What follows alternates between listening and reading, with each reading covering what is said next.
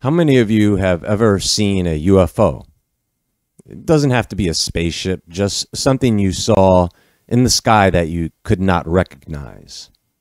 What about a cryptid or strange animal that seemed out of place?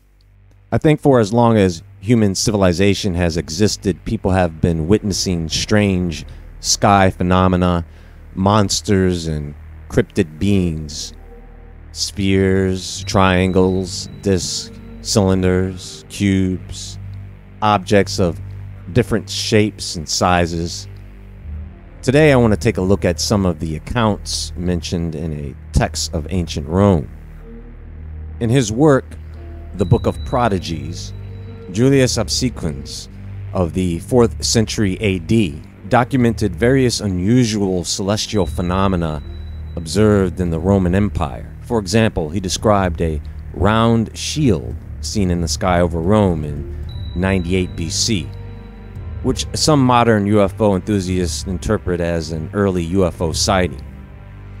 Now, back then, a prodigy was an extraordinary occurrence that had been reported to the Roman Senate and recognized as an adverse event, which required the satisfaction of the public. Any astronomical phenomenon, such as a falling meteorite or the sighting of a fireball, becomes a prodigy. Now, folks, modern scholars have this habit where they like to skeptically dismiss things like this. They think everything is a symbol for something. Everything is a metaphor.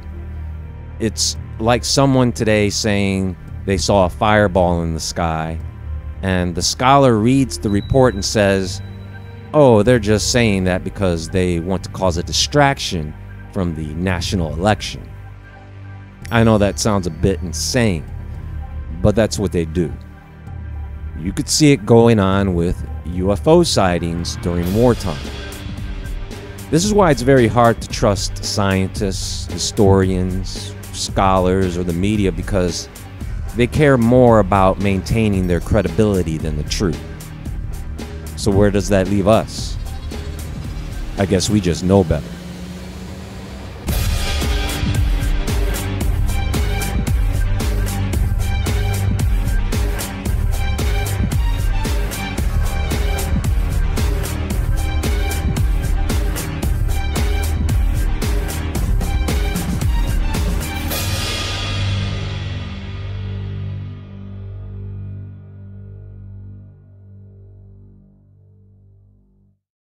Every minute of every day, your body heals, repairs, and regenerates you from the inside out. Yet everyday exposure to heavy metals and toxins builds up and blocks your body's natural abilities. Natural zeolite is nature's answer to our toxic body burden. Breakthrough sound wave technology creates the world's first colloidal zeolite. Touchtone Essentials Pure Body Extra Colloidal Zeolite helps clean out the chemicals from the body with an easy-to-use spray so you can make room for healthy in your life. Click the link in the description box below to order your supply of zeolite today, because now is the time to live your best life.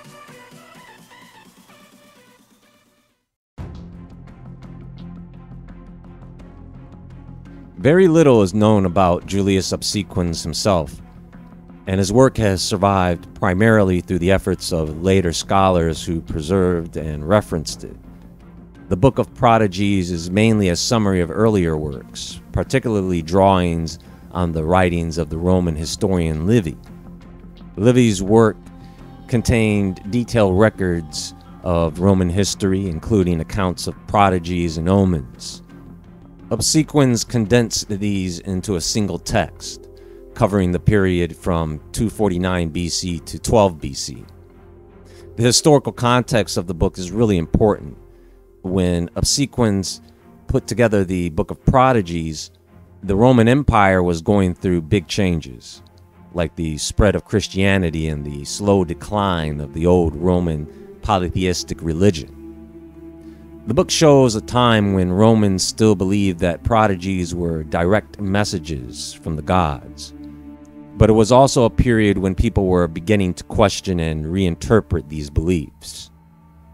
The Book of Prodigies catalogs a series of unusual events, from natural disasters to strange births and other phenomena that the Romans interpreted as omens.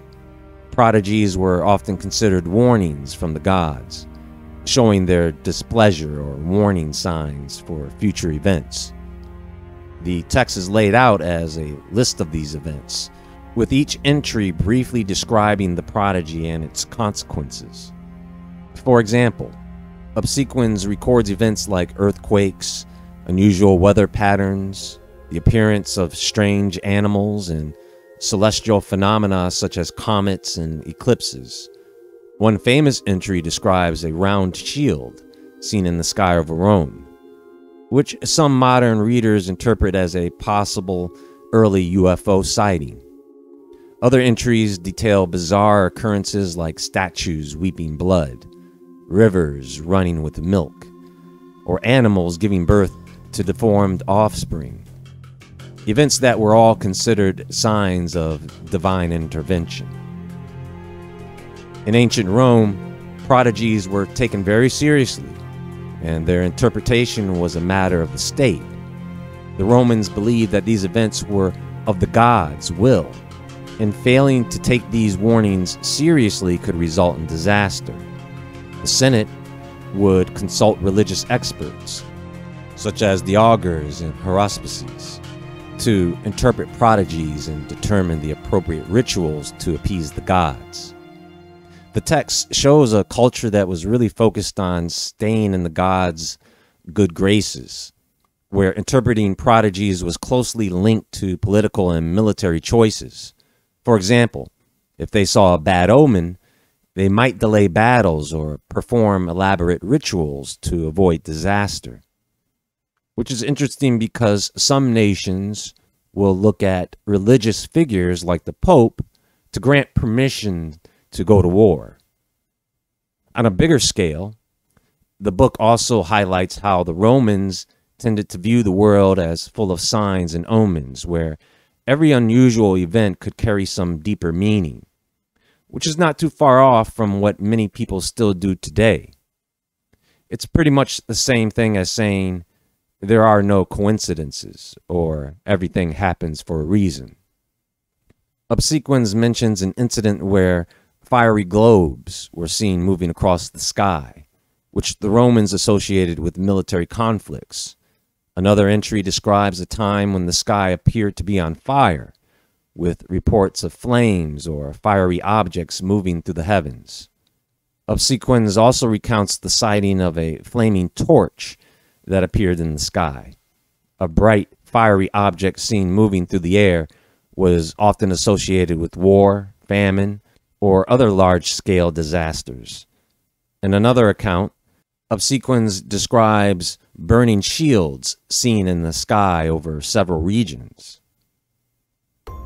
Chariots of the gods, ships in the sky, how unidentified aerial phenomena left their mark in ancient cultures.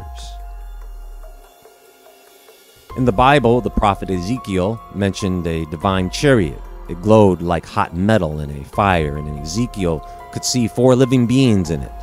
They looked human-like, though they had 4 faces and 4 wings. The Vimana, the flying chariots of the gods, also appear in ancient Indian epics, including the Mahabharata and the Ramayana. In Hindu myths, the gods were portrayed as riding these chariots to every corner of the universe. Describing portents of the winter of 218 BC, the Roman historian Livy said a spectacle of ships gleamed in the sky.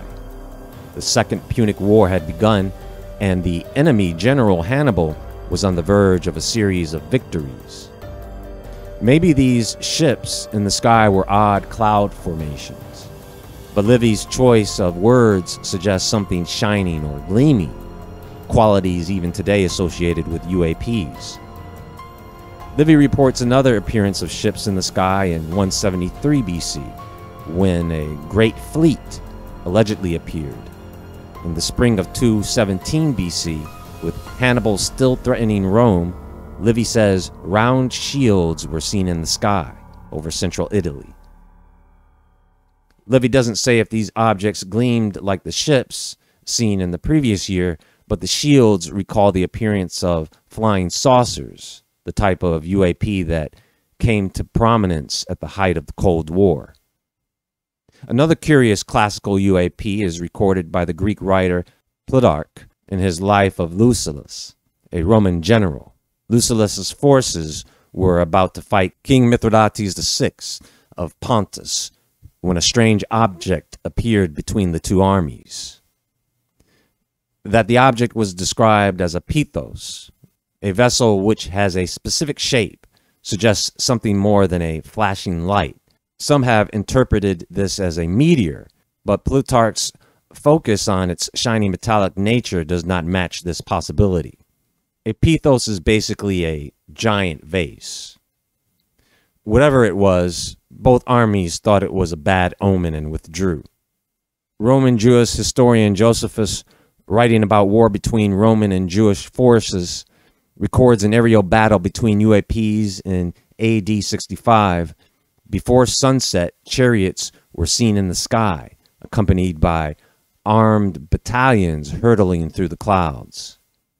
Josephus says numerous eyewitnesses saw it and believed it foretold the Roman victory that followed. So the reason I showed you that article is because if you've noticed, and you can go look into this if you want to see for yourself, almost every time there is a war or battle, there are UFO sightings. There are also rumors of UFO activity and talk within the government dealing with the UFO phenomena. Now, I would agree that most of these sightings are a case of mistaken identity. Today we have aircraft, drones, balloons, missiles, etc. But that doesn't explain why this occurred in ancient Rome during wartime and in other locations and time periods. Let's take a look at what else is in this book of prodigies. Obsequens records several instances where animals were born with abnormal features, including animals with extra limbs, animals born without heads, or those with other deformities. The appearance of animals in unexpected locations is another type of prodigy mentioned. For example, Obsequens described animals typically found in the wild suddenly appearing in the city or sacred places. The book also includes references to sightings of creatures that seem to be hybrids or entirely monstrous in form. Obsequens records the birth of a lamb with both male and female sexual organs, or a type of intersex condition. One account in the book describes the sighting of a snake with feet. This type of creature, which combines characteristics of both reptiles and other animals, was considered monstrous because it did not fit into the natural categories recognized by the Romans. He also mentions several instances where animals were born with two heads. In one particular account, he describes a cow giving birth to a calf with a face resembling that of a human. This was considered a major prodigy. Such a hybrid creature would have been seen as an extremely ominous sign, possibly warning of an impending disaster or crisis that blurred the lines between the natural and supernatural. And when you look through this book, you will see several deformities illustrated. This seems to be one of the common themes that are presented when it comes to ancient civilizations and somewhat normalized in modern entertainment media. What were people in those days exposed to create such a variety of monsters? Just another interesting book I thought I would go over briefly, and in between all the madness that is going on for those of you who are interested in checking that out. I didn't find anything too deep going on with this particular ancient text, but it was an interesting thing to look at nevertheless, especially if this document was based on real occurrences. Well, that's all for today, and there is much more to come. I do have a recommended video. Watch that video. It will be linked on screen at the top right corner of this video and in the description box and pinned comment below. Please hit the thumbs up button on your way out. YouTube has a certain way about things, especially these days, so I try to mix in videos like this that are a bit more educationally themed and tame. Everyone have a great day. Take care, and as always, friends, stay awake, stay aware, stay safe, and I'll talk to you all soon.